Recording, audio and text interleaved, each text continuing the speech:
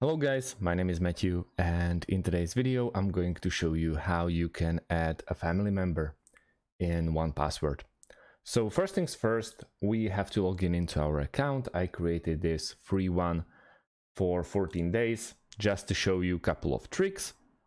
So on the right side we have people and we have invitations.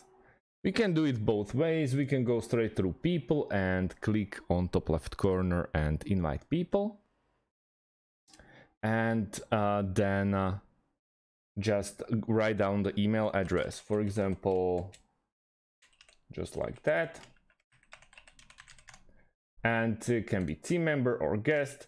I have a business account right now. So if you choose to go with 1Password for family or for personal use, this won't be team member but a family member. It's the same stuff, and we just hit that invite button.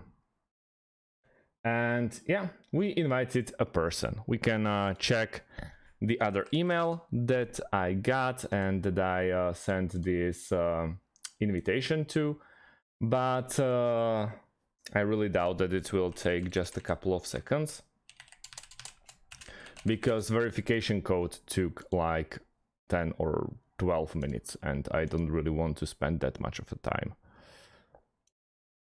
Yeah, it haven't arrived yet, but that's the right way to do it. Even if you are inviting team member or you are inviting family member, all depends on your account. So thank you guys for watching and see you in the next one. Have a great day and goodbye.